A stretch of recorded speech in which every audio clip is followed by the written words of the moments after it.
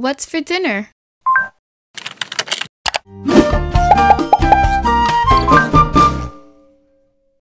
Hey everyone, I'm Chef Z and welcome back to another episode of Chef Z Cooks. Today we are making Arepitas de Maiz. Now, if you guys love these golden delights, oh my goodness, you are in for a treat.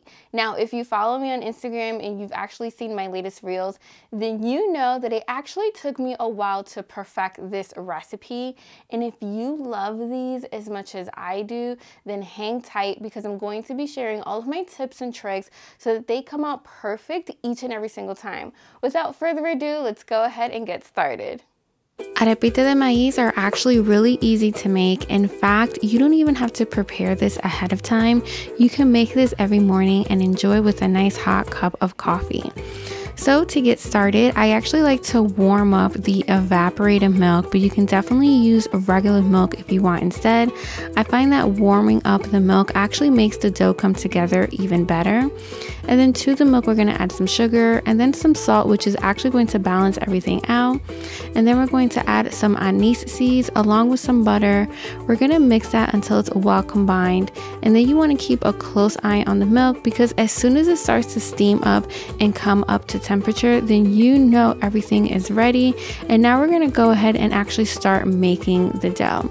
So what I like to do is I like to take the pot with the warm milk, set it off to the side, and then into our cornmeal, and I like to use a fine one. We're going to add 2 eggs and just make sure that you actually crack the egg and not like me. And don't worry if you break the yolk because honestly, everything is going to be mixed together and truly come alive. Now, this is also a dish that you can make if you have kids at home, just because it's like a really nice, fun baking stovetop dish. So once we've mixed in the eggs into la harina, which is the cornmeal, we're gonna go ahead and then we're going to take a ladle, but you want to be careful not to spill all of that warm milk and have a huge accident just like I did. So we're going to take a ladle, and because it has raw eggs, you just want to add it little by little because at the end of the day, you don't actually want to scramble the eggs into your cornmeal. So adding it little by little is actually going to temper the eggs and it's going to allow the eggs to come up to temperature. And honestly, you don't have to overthink this. It's just really easy. It comes together really quickly. Like I mentioned before, this is something that you can make the morning of, right before you're going to enjoy it. You could even make it ahead of time just if you want to have the dough and la masa ready to go. So once I've added about 1/3 of the milk, I'm just going to go ahead and add the rest of it. And I like my masa to be a little bit on the wet side. Now you can make it a little bit on the drier side. Honestly, it doesn't really change the consistency too much. I just like that when I fry my arepitas that they come out nice and fluffy. We're gonna let that rest for about 5 to 10 minutes while our frying oil comes up to temperature. Now here is where you can make the arepitas a little bit different. So I actually like to add them to the oil and then shape them inside the oil. And speaking of shapes, you can make them a variety of different shapes.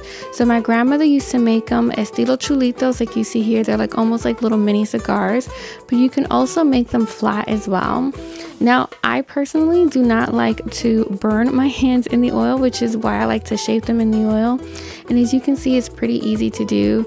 But if you're comfortable shaping them in your hand and then placing them into the oil, you can totally do that. After a few minutes, you want to go ahead and flip them over.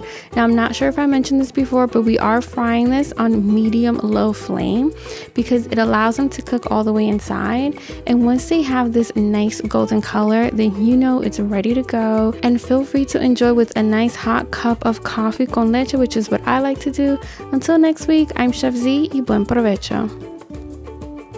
Thank you guys for hanging out with me today. Now, these are absolutely delicious. I actually want to have one. Look at that, so nice and warm. Now, don't go too far because I post new recipes each and every single day. Make sure that you subscribe to my channel and click that bell so that you're notified. And you guys know what to do. Click right there for more inspiration. It's time for me to eat.